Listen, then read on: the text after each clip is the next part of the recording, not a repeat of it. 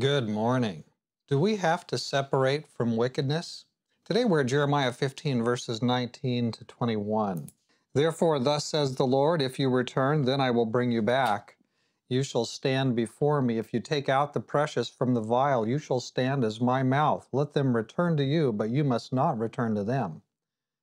And I will make you to this people a fortified bronze wall, and they will fight against you, but they shall not prevail against you. For I am with you to save you and deliver you, says the Lord. I will deliver you from the hand of the wicked, and I will redeem you from the grip of the terrible. So the answer is yes, we must separate from wickedness. Jeremiah, although he's prophesying to God's people, there's a sense in which he really must remain separate from them and their departure from God. God has a warning for his prophet. Let them return to you, but you must not return to them.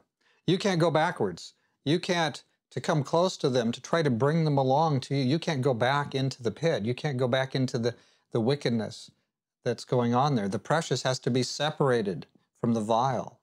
Now, the remainder of this section that we've just read is a lot of it's about conflict.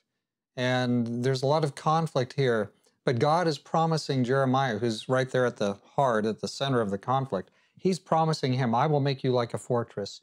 They're going to fight against you. They're going to want to lay their hands on you. They're going to torture you, do physical violence to you. I am with you. If they're doing it to you, they're doing it to me.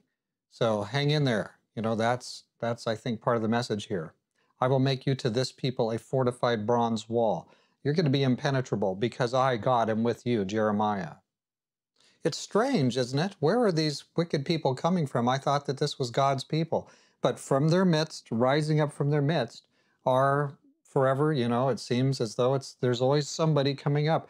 The devils find some kind of a foothold. They find something that they can use as leverage, and they use that to get somebody to behave in a selfish way. Along comes, God sends one of his servants, like Jeremiah. He comes and tells it like it is. And boom, there's war because they are going to rise up against it. What is it that causes a shaking, amid the people of God? It's always that when somebody comes preaching a straight line, somebody that comes and is faithfully delivering God's message, that's always what causes a shaking among God's people. It was that way before Jeremiah, it was that way during Jeremiah's time, and it's that way in our time. But is anybody preaching a message that can shake God's people out of their lethargy? Is there anybody preaching a message today that can deliver people from their supine submission to culture? I mean, it seems impossible, but let's not worry. God is on his throne. He will use people. He will help us so that the precious and the vile are separated.